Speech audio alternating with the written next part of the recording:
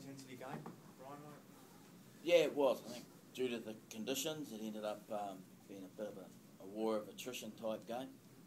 Usually, if you keep the team out from the 7th minute onwards, you're going to win more games than you lose, aren't you? That was a big defensive effort from both sides. But I mean, you guys didn't break. No, we never expected that we'd break either. Like we've got, we feel we're a good team. We didn't get the money tonight, which is hugely disappointing. Simon, after that crucial penalty at the end, you had a chat to the ref. Is it Russell just didn't hear the call, basically? Is that what happened? I think so, yeah. He said he called out and they carried on with the tackle.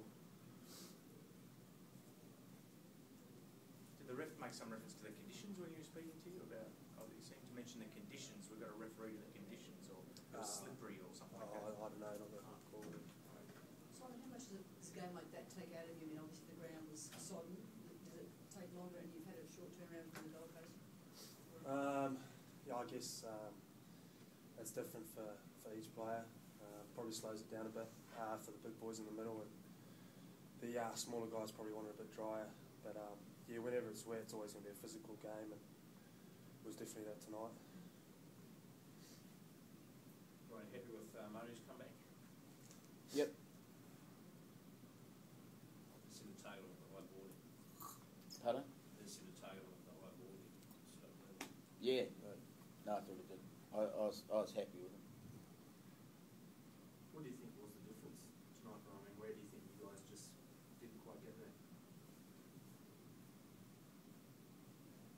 Well, we scored 2 and they scored 1. So we won in those that stakes. Look, we'll just go back to the land of the long white cloud, and we'll review the game and we'll go from there. What did you make of the penalties, Brian? They got with the difference? We'll review the tape. Okay. Cheers.